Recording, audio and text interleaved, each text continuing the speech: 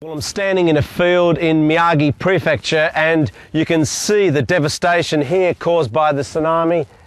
That house has obviously been picked up and thrown across the field. Everywhere here there's just debris, trucks that have been smashed up against other houses, wood, and those houses which have not been completely destroyed, well, if you go inside them, they're full of just mud and other garbage that was just thrown in here by these huge waves when the tsunami first struck. Now at the moment there's a bit of an eerie silence here because the only people really here are us and rescue workers who are walking around here and advising people to actually leave the area because there's no electricity, there's no water, there's no food, and it's also possibly quite a dangerous place to be with houses still quite shaky.